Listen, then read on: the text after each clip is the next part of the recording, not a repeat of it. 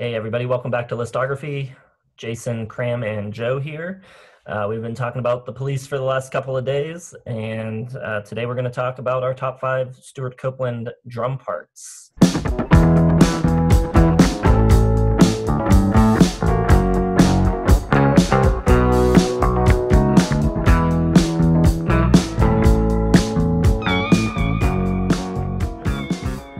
Stewart Copeland, a very well-respected, very gifted drummer, brings a lot to the band, even though some of us may not care for what he brings.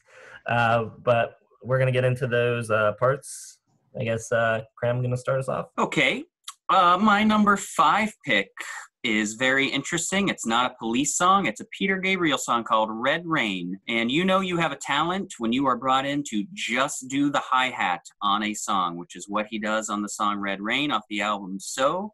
The drummer on the album So does the rest of the work, but Copeland is brought in just to do the hi-hat, and that speaks volumes. Number 4 for me is going to be No Time This Time. Really awesome, just kind of fast killer snare rolls. It's awesome. Number 3 is going to be Synchronicity 1.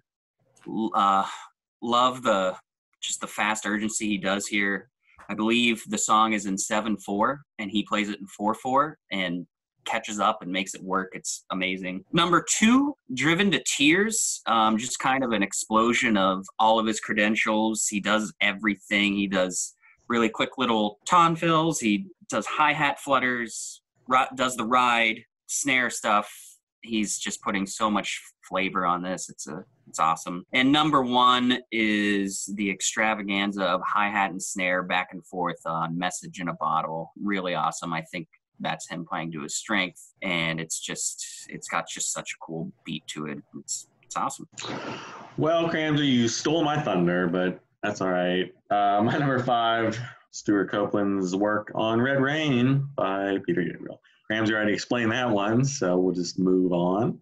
My number 4 is going to be Every Little Thing She Does Is Magic. Maybe it's because I love the song so much, but just hearing that little kind of at the beginning, I mean, he's a master of the hi-hat. I think we all know and have established that. And I just love the work he does, specifically on this song. Number 3 is going to be Don't Stand So Close to Me.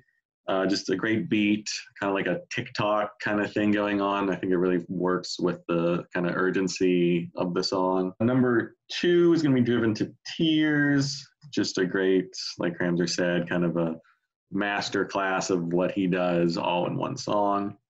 But my number 1 is going to be Walking on the Moon. I just love the atmosphere he brings. I don't know if it's like a reverb drum sound, but it just sounds perfect for the song, about the moon. It's really just cool, very got that echoey, it works for me. I really like it. I think in a lot of ways he can drive a song by himself sometimes. I think this is a good example of him, he's not just a drummer. He's almost, like a Geddy Lee where his drum is an instrument instead of just kind of the rhythm. This was a little difficult for me. I'm sure it has a lot to do with the fact that I don't like reggae and I don't like reggae beats that much. Something about it, I don't know what it is, just annoys me. And the way he sort of treats those reggae rhythms, he plays a lot of he definitely has a distinct style, which I think is a positive thing to say about a drummer, but a lot of the decisions and the choices that he makes just annoy me. I don't know why. It might be like someone who doesn't like Yngwie Malmsteen for just overplaying. Yngwie Malmsteen, clearly a great guitar player, but a lot of people don't like him. I feel the same way about Stewart Copeland. I think he's a great drummer. I just don't like the choices he makes for most of the Police's songs. There are a handful, however, that I do think he plays a bit more restrained, and I enjoy those more. And those are going to be Next to You from the first album, just a really straightforward, propulsive rock song, some nice ride work in the chorus. Number 4, I've got Every Little Thing She Does Is Magic. I don't know if it's delay or if he's actually just playing ghost notes with the side stick, but I like that a lot in the verses. And then the snare crack into the choruses is really awesome. Number 3, I've got Synchronicity 2. I think just through the whole song, he plays very tastefully and appropriately for the track. I also have Synchronicity 1, which I feel the same way about. I think his playing on that is pretty pretty cool. And also I have Wrapped Around Your Finger. Not my favorite song, especially the verses, but I think his work in the chorus of that song is pretty cool. So that's what I came up with for 5 Stewart Copeland drum parts that I like. Can't believe you find him annoying. Joe, we might have to hijack this channel until Jason gets out of the sanitarium. I mean, yeah, I'm very surprised. Because he's so kind of jazzy, and I don't hear the overplaying, especially in the context of the band with the kind of sparse upright bass and the sparse guitar work. I think he has to be kind of that third leg for the band to stand on. And if he was pushed to the back, I think it would really just not work, especially in the early stuff. Maybe like Synchronicity, he does kind of restrain himself a little bit as far as the jazzy and the kind of all over the place. But I think he knows when to play a lot and when to play a little. I think that's one of his strengths. Yeah. So I'm surprised by Jason on this. Maybe overplaying is the wrong word choice, because he's not like going crazy and just like playing ridiculous fills and stuff like that. So that's not what I mean when I say overplaying. But he'll be playing a straight beat, and then he'll play like these little those little tom taps that he'll do, or he'll do it on the hi-hat a lot. That's my favorite part. So, like, you don't need. That's why I like it. Just don't do that. You don't know what you want to say. I think you're just misdirecting your anger. Like, it's ridiculous. Yeah.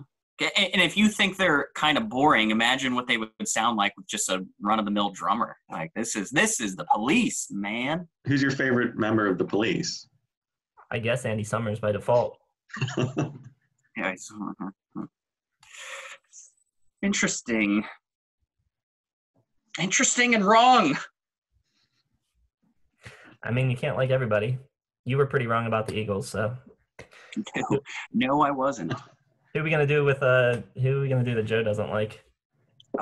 Everything from 2000. We'll do Animal Collective. That ought to do it for him. I think you have to choose a band that's actually like famous and well regarded, not your little indie subculture, whatever. Sorry. I think Animal Collective is pretty well regarded. All right, guys. Thanks for watching. Those were our top 5 favorite Stewart Copeland drum parts. Like, subscribe, hit the bell for notifications, comment below, and we will see you next time.